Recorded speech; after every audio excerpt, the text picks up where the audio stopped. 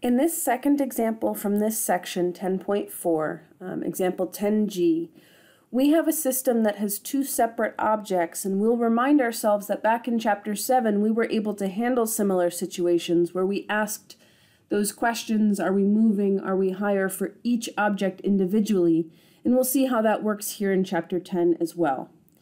This system is complicated enough that we'll draw a separate before picture and a separate after picture. So in the before picture, we are a certain height above the ground and nothing is currently moving. We have the mass of both objects, we have the radius of the disk, we have the height above the ground, and nothing is currently moving. This is our before picture. In our after picture,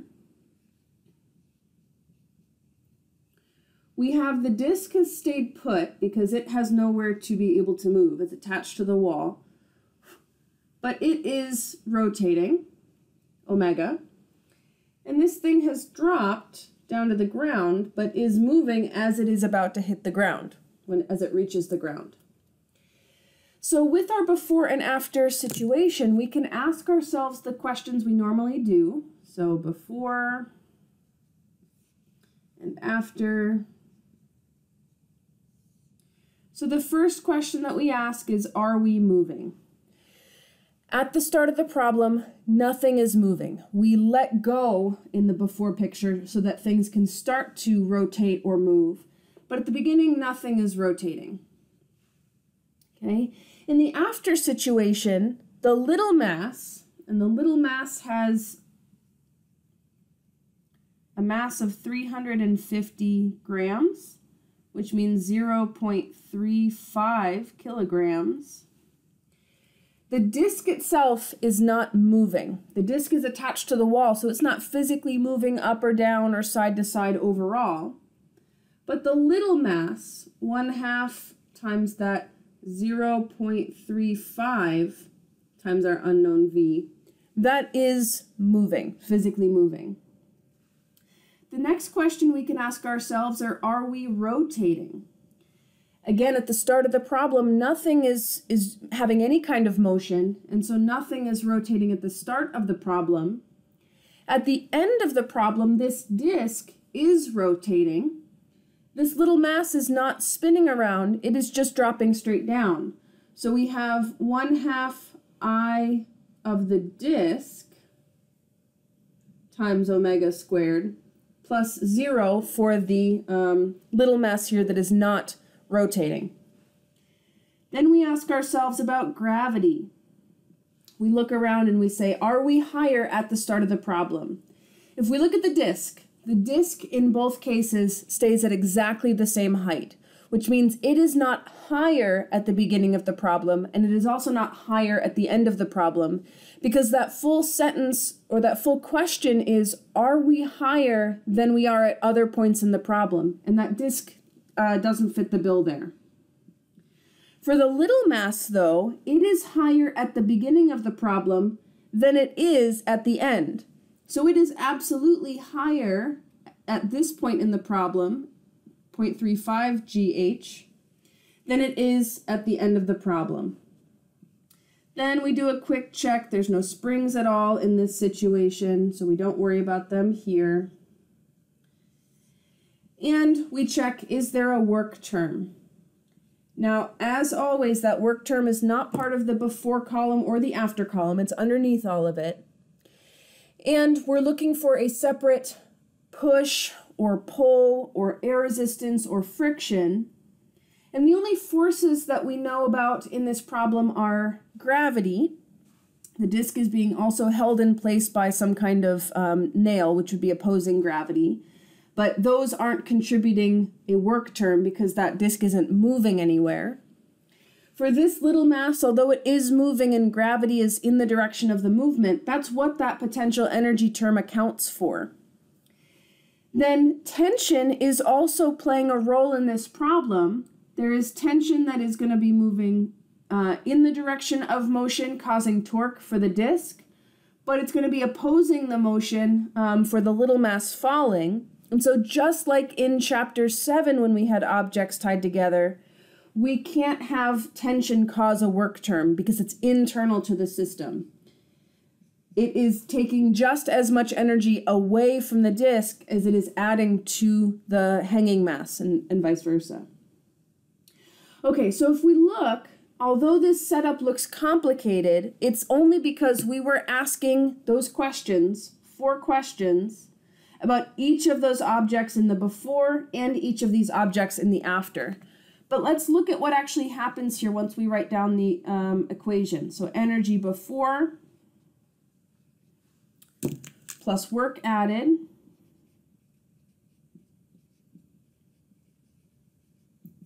equals energy after.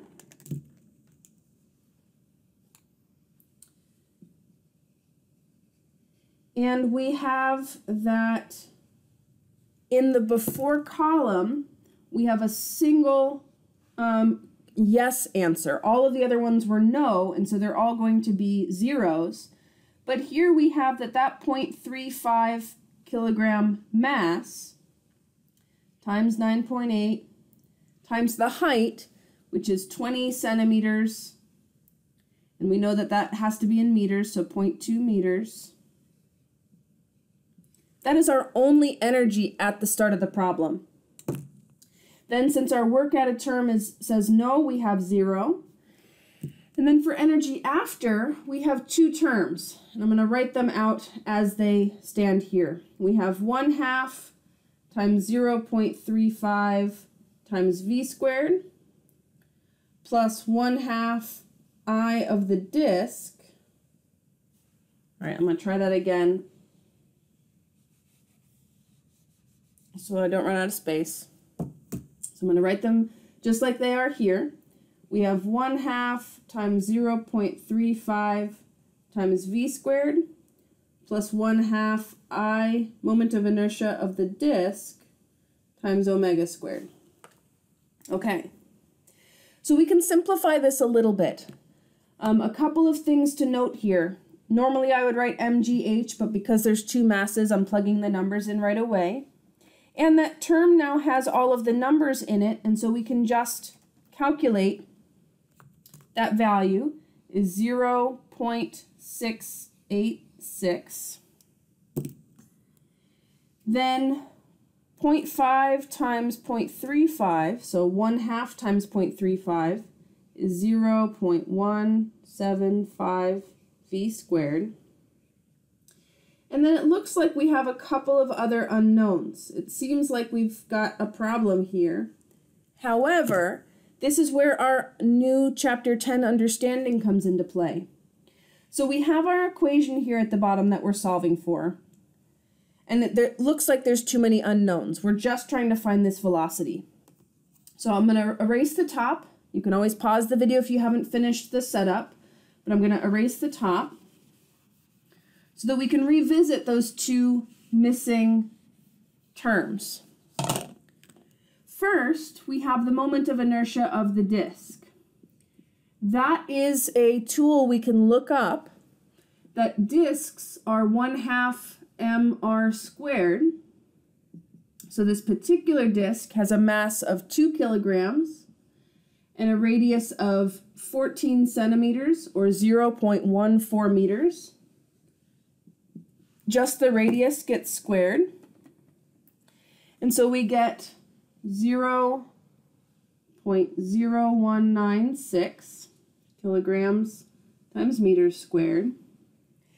And then separately, in this situation where we are rotating and that part of the disk, the edge of the disk, is moving tangentially with the speed v, those 2 things are related by the radius of the disk. R omega equals v, and so we can rewrite that unknown omega in terms of the v that we're looking for over the radius, 0.14. So that can go in down here. So what we have at the bottom at this point is 0.686 equals 0.175 v squared plus 1/2. The I is this 0.0196. And instead of omega, we're writing V over 0.14, but that term gets squared.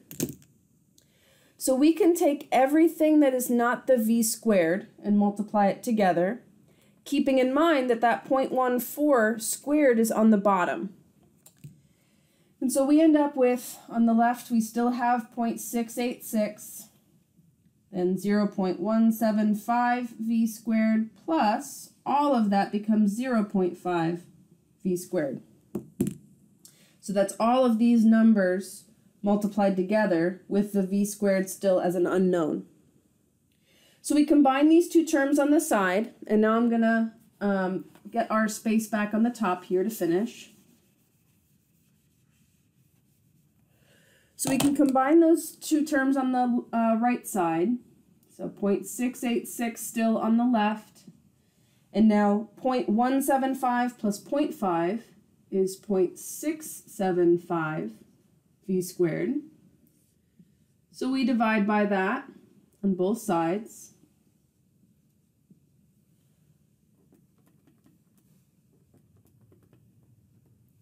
And so we get 1.016 equals V squared. We'll take the square root. And it will still come out to be very similar to 1, but now it's 1.008 or 1.01 meters per second. Remember that we do need to take the square root. It is different, but it's close to 1 here.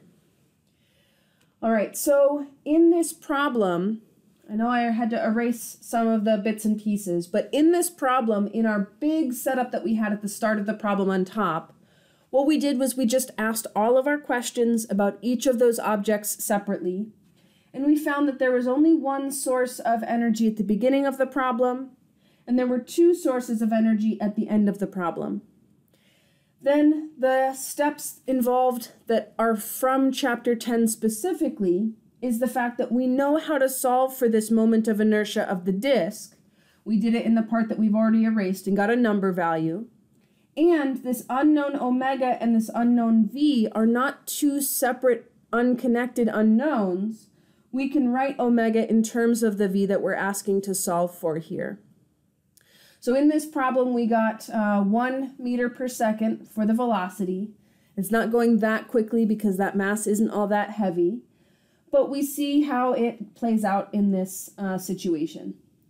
So as always, you can rewatch these videos. Although the numbers kind of looked a little bit messy, this problem was significantly less work than the previous one because there were only 3 terms that were non-zero terms. But we can compare this one with the previous example, 10F, and see how the process is similar and how it is different with the 2 problems from the same section of the book. So I will see you in the next video.